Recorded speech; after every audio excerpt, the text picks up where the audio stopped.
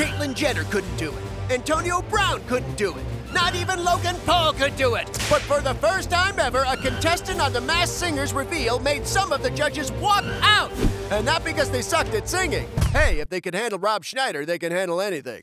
So, Rudy Giuliani was filming on the show last week, and when he took off his mask, Robin Thicke and Ken Jeong stood up and left as a protest. Yes, the men were so upset by Giuliani's presence on the show, they immediately stormed off the set. I'm kind of shocked on this. They booked him exactly for this. It's going to be the biggest moment of the show. Do you know his costume? What if he was a voting machine? A little on the nose, but hey, why not? I obviously get why the show wanted him. I don't know why his family and children allowed this. What do you mean? You would let your dad mortify himself on television? What song did he sing? Smokey's The Tears of a Clown, Judas Priest Breaking the Law, Springsteen's Born to Run, referring to his hair dye, of course. I think Ken Jeong and Robin Thicke are wrong. Why? Because it's not a political show, it's a singing show. People have strong feelings about what led up to January 6th and what happened on January 6th.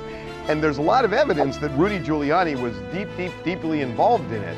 And so if people really feel that, I don't see why that would be inappropriate. But Harvey, Robin Thicke is like, I'll watch a lot of Singing Bananas, but not this one. It's so ridiculous. So, good luck on the show, Rudy. Oh, wait, he got revealed, which means he got kicked off. Hey, maybe they'll do a recount?